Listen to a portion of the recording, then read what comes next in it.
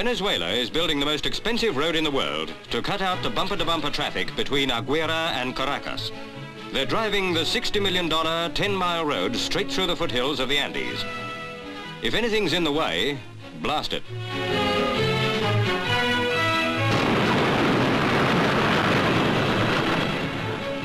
Using more dynamite than any other South American road, the superspeedway is costing £2 million per mile. Teams of bulldozers level off mountaintops and fill valleys to avoid a lot of bridging.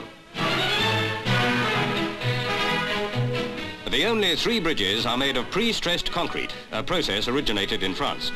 They'll be the largest in the world. Mile-long tunnels will be air-conditioned. This looks definitely a road to have one for.